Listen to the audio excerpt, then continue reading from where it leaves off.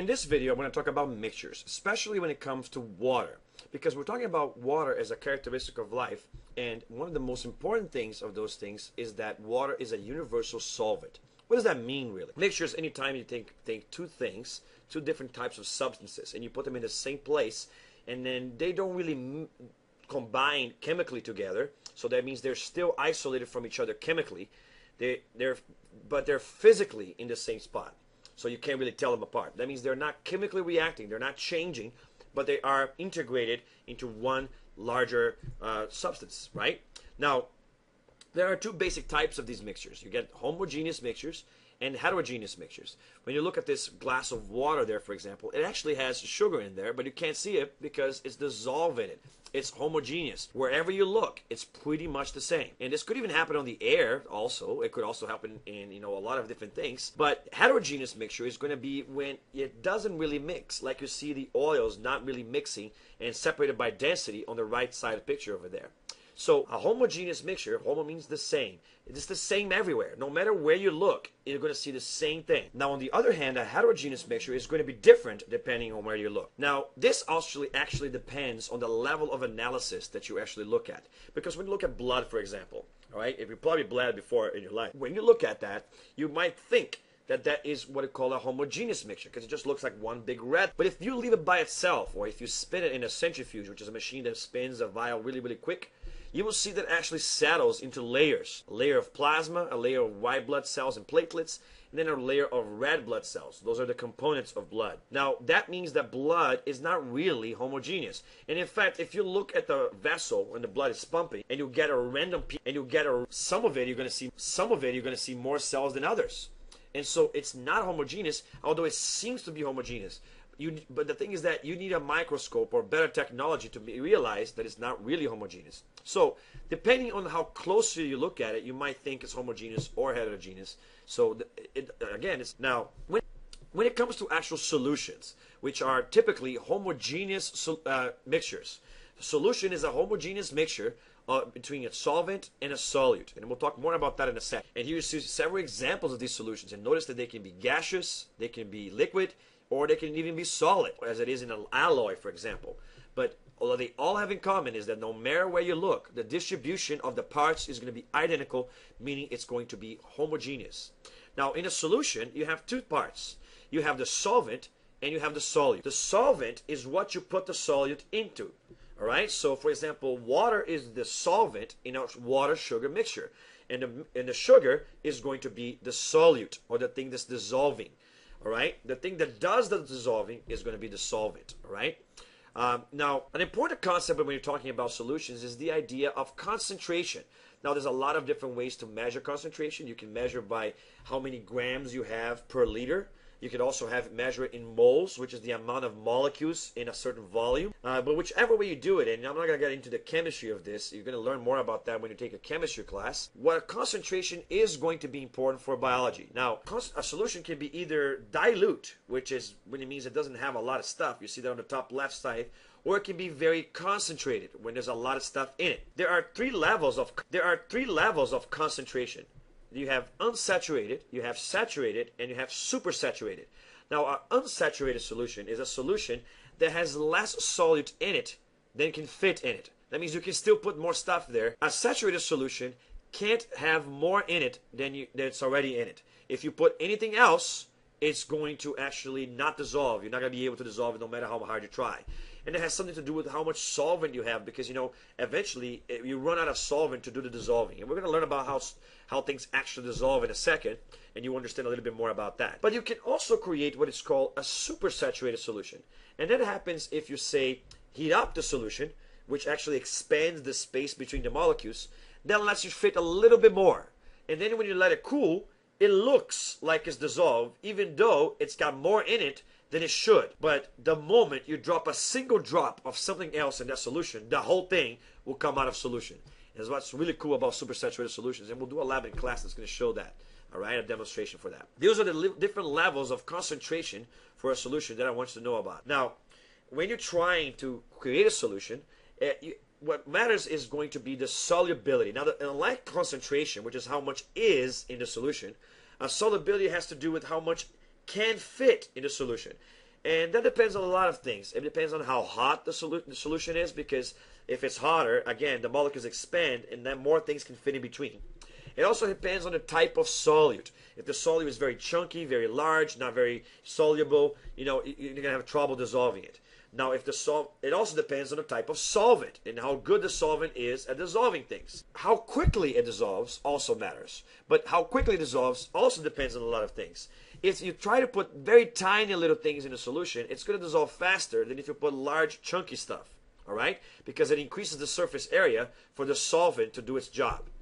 If you also increase the temperature, the molecules will start moving faster, meaning it will dissolve faster. And also, if you stir, for the same reason, it will dissolve faster. So if you're trying to make something dissolve faster, you got to crunch it, you got to heat it, and you got to stir it. All right? And of course, to dissolve more, you have to lose the right amount, the right type of solvent, and you also have to make it hotter as well. All right? Now, there's a few rules when it comes to solutions, okay? Polar molecules, which are molecules that have, we talked about this before, molecules that have an area of the molecule that has a more charge than another, or which happens anytime you have two atoms which are either sharing or transfer electrons, because one atom is more electronegative than the other. Whenever you have such a polar molecule, a molecule there's charge, or a molecule that there's regions which are more charged than others, like the water molecule, these molecules will tend to dissolve in water or with each other. So if you get a polar thing, it will dissolve in a polar thing. And I like the rule that like dissolves like. It's kind of like water is kind of like it's discriminative. If you're not like me, I'm not gonna deal with you. You're going away from me. So if you're polar, you dissolve in polar things. Now if you're non-polar, you will not dissolve in polar things. And that's why oil does not dissolve in water. You put oil in water, oil does not dissolve because oil is non-polar. So any molecule that doesn't have charges or doesn't have an unequal distribution of charges is going to fail to dissolve in things which have charges. But they will dissolve in each other. So things which are non-polar can dissolve on each other. So that's why you put something, that oil and olive oil, you can mix them two together, because they're both, non-polar. Now, there's another way to refer to these key terms. All right, if you're like water and you're polar and you dissolve in water, you're called hydrophilic. What that means is that you are soluble. You will like water and you dissolve in it. All right. Now, if you are going to be unlike water and you're non-polar, then you don't dissolve in water. You're insoluble and you're what's called hydrophobic. You avoid water and you separate from it instead. All right? And remember, the rule is like dissolves like, and if you're not like it, you won't dissolve in each other. And that's going to be very important when we talk about things. Now, how do it actually work? How does this actually work? How do things dissolve? Now, it depends on what you're talking about. Now, if it's a salt, which is something that actually has bonded by ionic bonds, and you throw that in water, the way water is going to do that is that all the positive ions, are going to be surrounded by the water molecule, by the oxygen end. So you see this happening over here. All right, a positive ion, which is an atom that has a positive charge, it will attract the negative end of the water molecule, which is the oxygen end.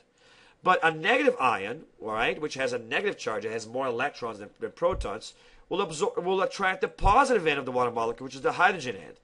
Regardless, what water is going to end up doing is they're going to break apart that ionic compound and surround it, because water is acting like a magnet. And this has something to do with the adhesive properties of water. So when you throw ions in water, ionic compounds, they will dissociate. And that's the first way to make a solution, by dissociation. The other way to make a solution is by surrounding the molecule without dissociating. And you see this in compounds that have polar regions. Now, you see all these groups over here that have oxygen. Remember, oxygen is very electronegative. So this means they're going to start sucking up electrons. These areas are going to be attracting electrons. So there's going to be this molecule here, which is a sugar, is not going to dissociate. It's not going to break apart the way that salt, which is ionic, does when you throw it in water. Which is why we say covalent bonds are actually stronger than ionic bonds, because ionic bonds break apart in solutions, but covalent bonds do not. But even if you don't break them, these molecules will have these, polar areas. and then the water molecules will be attracted by hydrogen bonds to these polar areas, and then are going to dissolve in the same way it was dissolving the salt. And this will even happen to proteins. Areas of the protein will be polar, and that means the water will again form interactions with the areas of the protein which are polar and dissolve it, surround it. So solutions are going to be things where water is going to either break apart, which if it's ionic, or surround, if it's covalent, areas which are polar or charged, and that way make them disappear inside the solution. All right? So that's kind of how dissolving actually works. Now, there are basically two types of solutions which matter for biology. The first type is called an aqueous solution. And an aqueous solution is kind of like honey or blood or, a sugar in water. It's based on water. Water is the solvent. But you also have, tinctures. Now, tinctures, if you heard the word in Spanish, tinta, it means paint, or the ink. And that's basically a solution that's based on alcohol instead of being based on water. And in some biological applications, that's going to be important. Like beer or liquor or ink is an example of a tincture. All right? There's also another type of key term that you have to know. Solutions that have ionic compounds inside of them which dissociate and form those positive and negatively charged things, which we just talked about, will have charged ions flowing around the water. That will allow the solution to conduct electricity. Such a solution is called an electrolyte solution. Now, a solution that does not have ionic compounds on it and does not have things dissolved in it that have charges are going to be called non-electrolyte solutions. There's also another classification of solutions that matters, which is hard water versus soft water. Any water that has any solution that has metals dissolved in it, like, for example, sodium is a metal, is considered hard water. Any solution without metals in it is considered soft water. All right, so that's a simple one to understand. That could show up, so I got to know about that. A few more things that I want to talk about before the video is over. When you put stuff in water, you're going to affect the way the water is going to evaporate or boil. A solution will boil or freeze at a different point as a simple solvent would. So when you put stuff in water, you're going to affect the water's melting point or freezing point or the boiling point of water. It has to do with the fact that when you have crystals in the water, all right, in order for water to freeze, it needs to form crystals.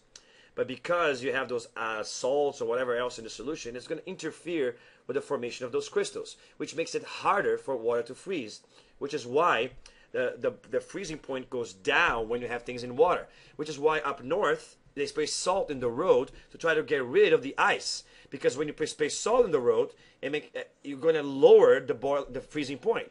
That means it needs to be colder for things to be ice, right? So that's one thing. And then the opposite is also true. To boil, when you have those salt particles in there, it makes it harder because there's attraction between the salt and the water for things to evaporate. This means it needs to be hotter for the water to evaporate when there's salts in it. That's called boiling point elevation, all right? So putting things in solution actually raises the boiling point and lowers the freezing point. And there's a lot of applications for that, including the thing about spraying salts in the roads. Last thing I want to talk about is the idea of fizz or effervescence. Sometimes when you do things in solution, there's gases that precipitate from the solution, and then you get these fizzes. That's what a fizz is. And this is going to be important when you do labs in the class too. So when you talk about fizz, remember, it's gases which are coming out of a solution. And also, don't assume that things that look like solutions are always solutions. There are other things which are not really solutions, like suspensions, colloids, and emulsions. Emulsions are things which are not even supposed to mix, that you do something special to it and you force it to mix. Like oil, there's some things you can do which involve heating and cooling again, which can actually force the oil to dissolve in the water. So that's actually interesting. That's called an emulsion. And then you have suspensions and colloids, which look like solutions, but they're not really solutions. Instead, there's nothing actually dissolving. There's nothing surrounding the molecules, like what actually happens when you're dissolving things.